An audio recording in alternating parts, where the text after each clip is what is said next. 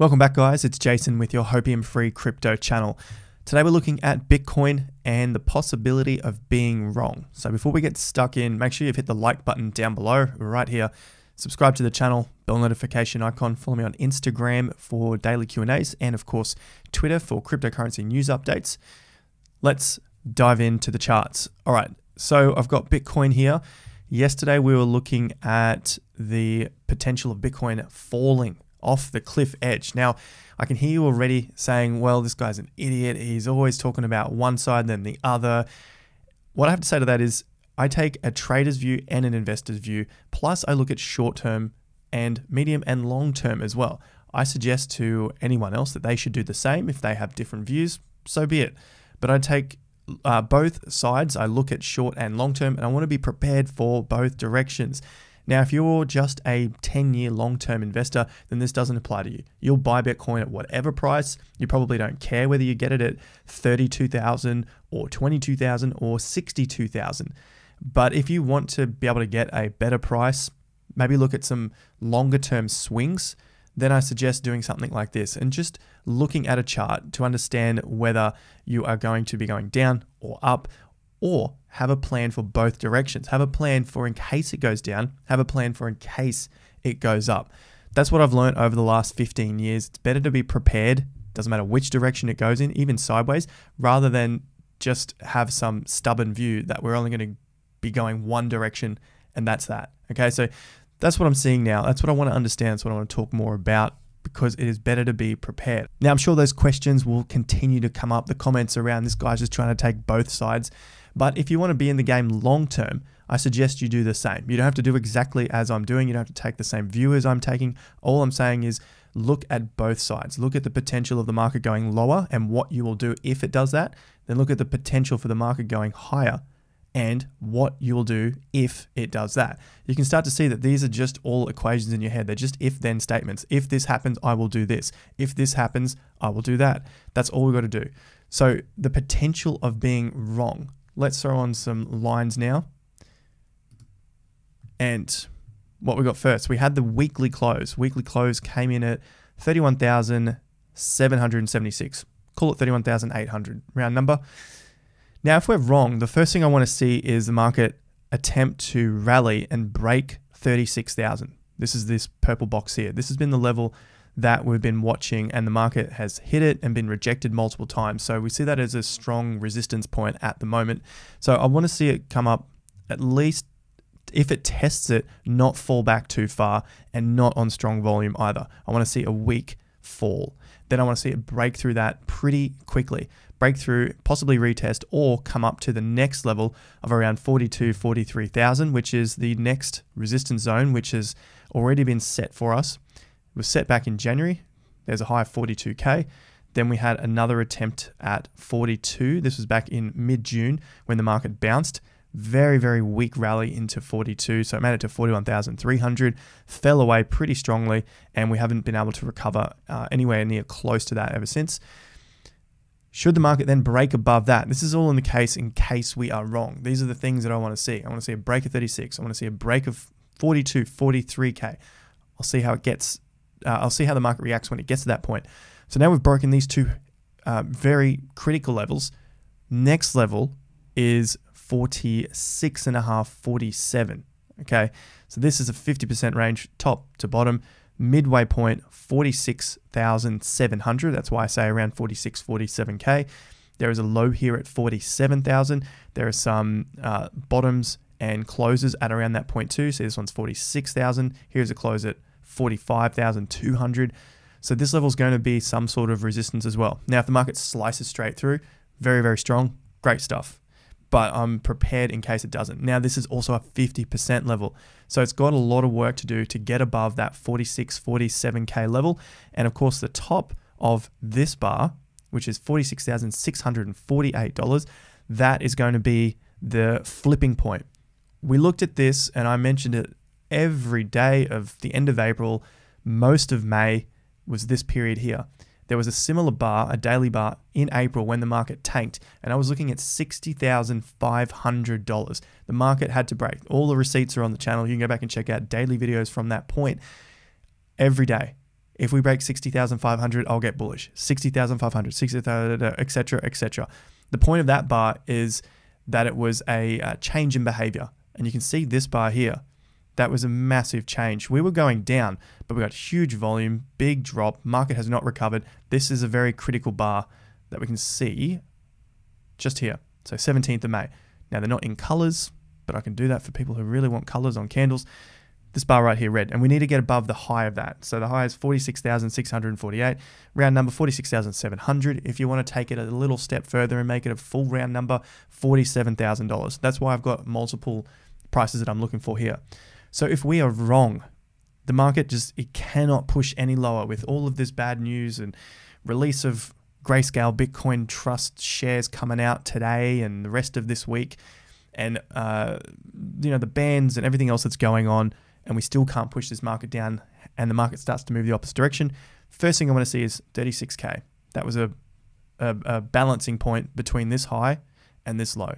Next thing I want to see, a break above the 42K, because that was the level that we tried to test and could not get above. That's the most that we have done in this bearish period. That's the furthest that Bitcoin could push during this period. So that's a very critical point as well.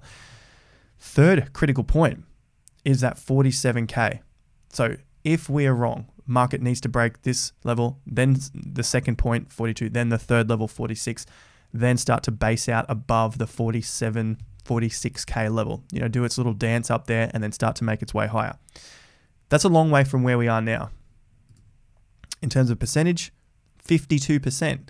So we could forego 52% of potential gains in order to get the confirmation that the market is going up.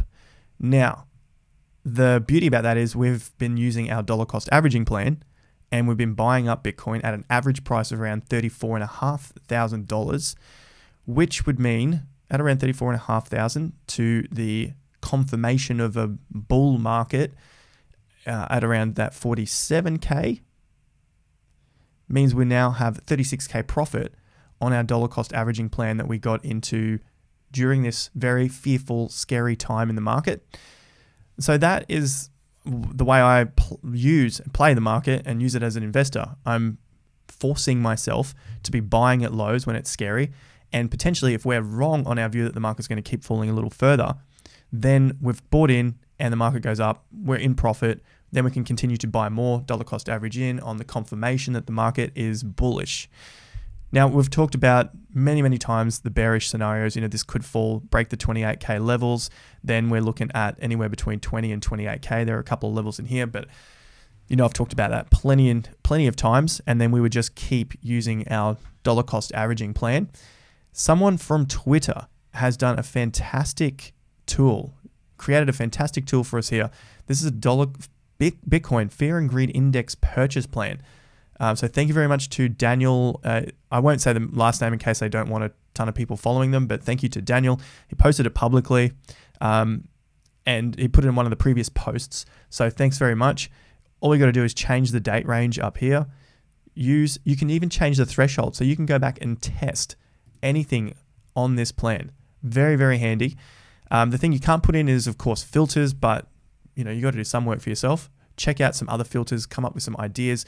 If I put this down to 14 or 13 fear and greed, basically we're looking at if the fear and greed index was at 13, they're the times that I'll be buying. So you can see all of these points here, the blues, and all these points back here in blue as well. So it only goes back to 1st of January 2020. Hopefully he can increase it to go to the entire fear and greed data that we have from the fear and greed website, alternative.me, I believe it is. And then you can see all of your returns further down. So the total amount that you've invested, how many times would you like to purchase? Let's say 100 times that I would like to purchase. How much do you want to purchase? 1,000, maybe you only want to purchase $100. So that will adjust all of your total investments. It'll adjust your gross, your profit, your return. Pretty handy if you want to have some quick way of back testing a market. This is precisely what you need to be doing to create yourself a long-term plan that you can basically see that there are some profits on it, and you want to use something that has been profitable in the past. Not to say that it will be profitable in the future, but the way I look at the market is I look at history, and I believe I'm going to be far more profitable if I've seen these sort of patterns happen before moving forward, so that I've got something to work with. Essentially, that's the way people use news and fundamentals. Something has worked in the past, we expect it might work in the future. But all I'm saying here is not to get too carried away with different ideas. Check this out.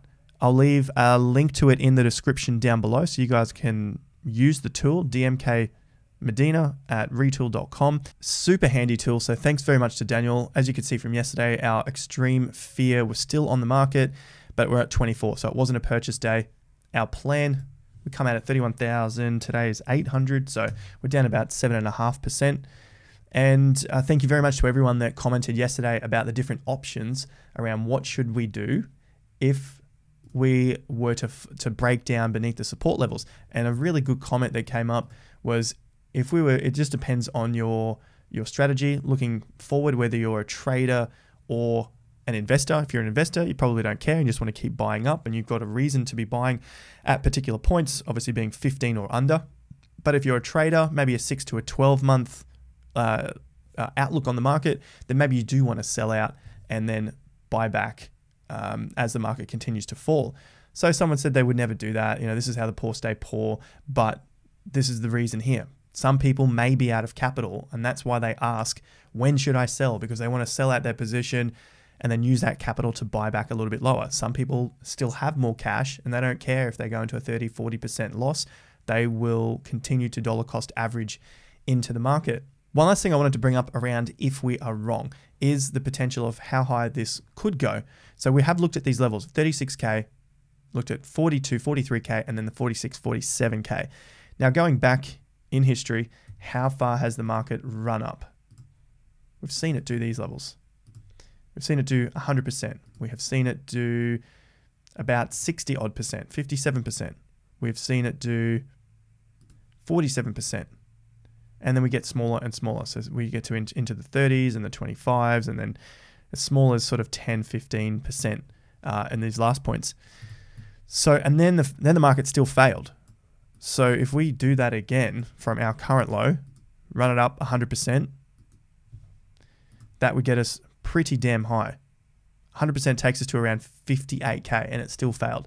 I don't think it's going to be anything like that for this part of the market, but I could see us going somewhere around 60, 65%, and there's still the possibility of it failing from that point. So it can still fake us out. Then the next level that we have at 42, 43 is around 47%. And then the little one at 36K is still a rise of around 27 to about 30% from the low, not from the current price, but from the current major low. So there are the levels that I'll be looking for. The market could still run up that far. People saying, is this wrong? Has the plan failed? Should we have bought more in the low 20s and low 30s? Because now we see the market up 30, 40, 50%. All I'm saying is, in the past, the market has done bigger moves than your 30 or 40%. It's even done a move here of 60 to 70% from the low before it tanked again. And so I wouldn't be getting too worried about a market going up 30, 40, 50% unless I saw it break through some resistance levels and then begin to form support above the resistance levels. So we'll keep following this as we always do. Thank you very much to Daniel for the Fear and Greed Index tool. That thing is amazing. And if you guys want to use it, I'll leave a link to it in the description down below. So thanks to the community for putting that out and developing these tools. It's really, really handy. So we'll continue to add to that. If you guys are able to create things like that, let us know on Twitter, and I'll be sure to share it with the community. So thanks once again. Make sure you like the video, subscribe to the channel, bell notification icon, hit all so that you can be updated with the content as we progress through the bear market. And I'll see you guys at the next video, or on Instagram for daily Q&As, and of course Twitter, where a lot of that fantastic alpha is kept. Catch you guys next time. Until then, have more fun to get more done.